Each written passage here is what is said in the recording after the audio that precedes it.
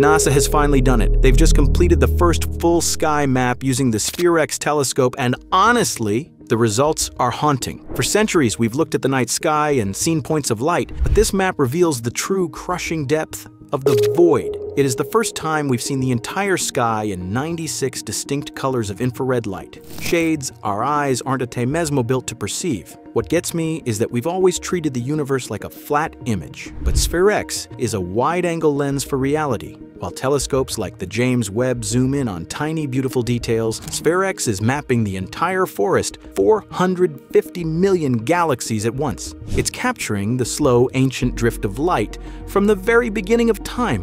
I'll be honest, looking at this data changes how you see the night sky. It's hard to shake the feeling that we've been ignoring the silence for too long. This map proves the darkness isn't empty. It's a structured, vibrating history book of everything that ever was. We are finally seeing the ghost in the machine, the haunting blueprint of a universe that is far deeper and far more crowded than we were ready for.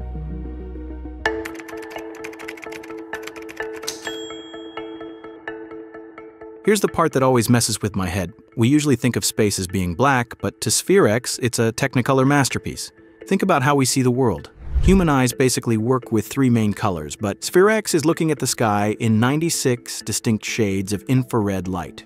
It uses these specialized filters that act like a prism for every single object it encounters. Imagine looking at a crowd of people and instead of just seeing their faces, you could suddenly see their temperature, their age, and exactly how far they are standing from you all at once. That is what those 96 colors allow NASA to do. I can't shake the feeling that our previous maps of the universe were essentially black and white compared to this. By capturing these specific wavelengths, astronomers can measure something called redshift with incredible precision. It's a simple concept, really.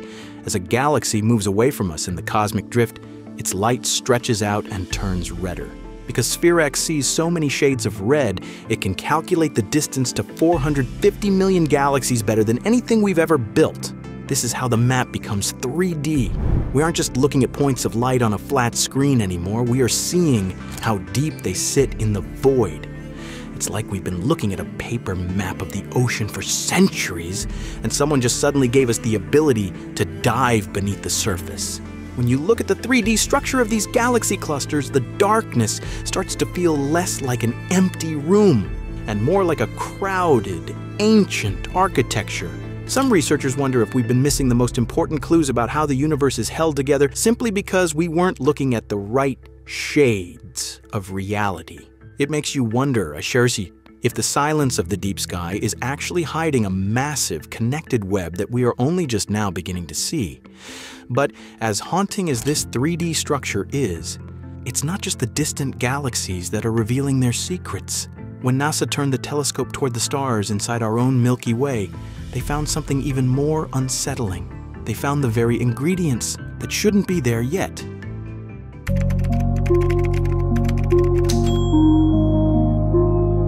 While SPHEREx is busy mapping the farthest edges of the universe, it's also doing something a lot more personal, something that hits closer to home. NASA has turned this infrared eye toward our own galaxy, the Milky Way, to search for the very things that made us possible. We're talking about the ingredients for life: water ice, carbon dioxide, and organic molecules.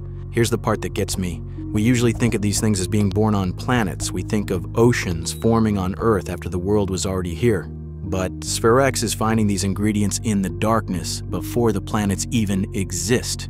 They are hiding inside massive freezing regions called molecular clouds, the stellar nurseries where stars are born. In the absolute silence of these clouds, there is a slow, ghostly drift of frozen water and carbon-based chemicals, clinging to tiny grains of dust like a winter frost in the middle of a graveyard. I can't help but wonder if we've been looking at ourselves all wrong. If these molecules are already there, floating in the void billions of years before a single tree grows or a heart beats, then life isn't an accident. It's an inventory.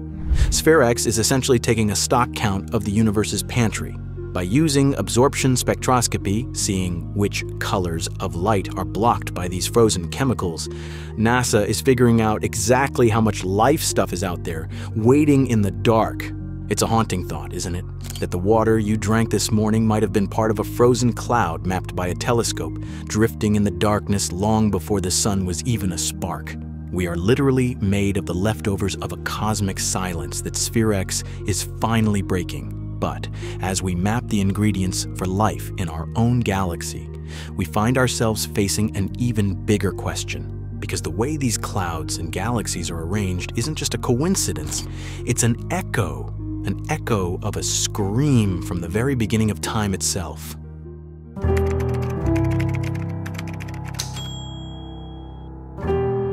If mapping the ingredients for life is the small part of the mission, then mapping the beginning of time is the infinite part.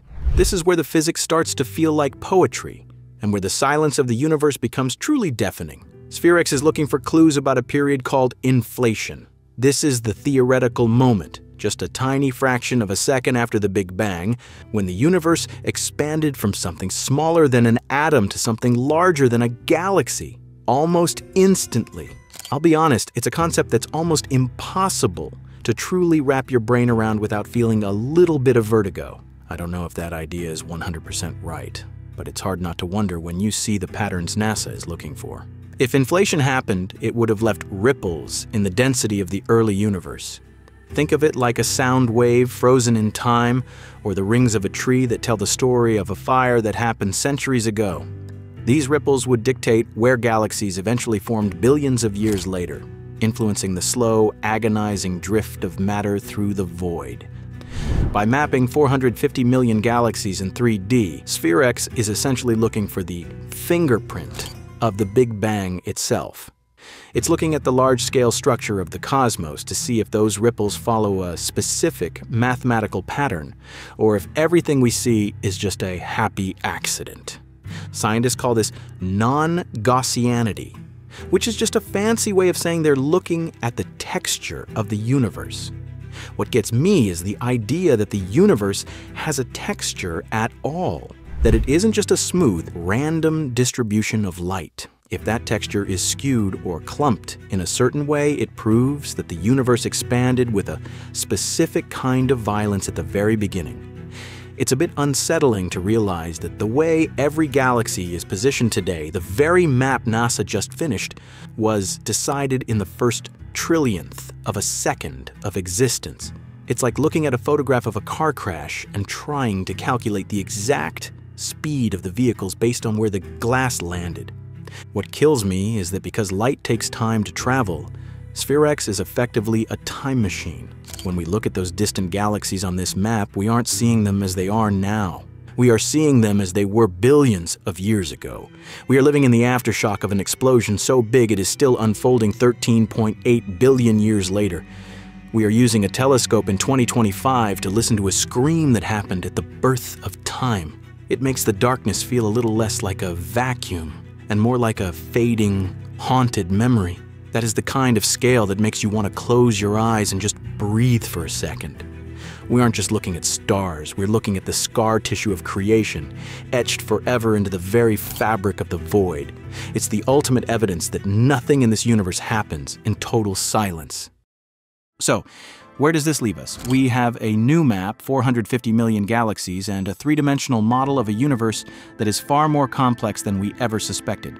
As SPHEREx continues its mission over the next 2 years, scanning the sky over and over, we are bound to find things that defy our current theories, holes in the darkness that shouldn't be there, and structures that challenge everything we know about gravity. I'll be honest, it's a little overwhelming. There is a deep, existential weight to finally seeing the entire sky in such detail. It reminds us that we are part of a grand, silent drift through the void, clinging to a rock that is just one flickering point in a sea of millions. It's haunting to realize that NASA has shown us we are just a microscopic piece of an ancient, massive architecture. But maybe that's the beauty of it.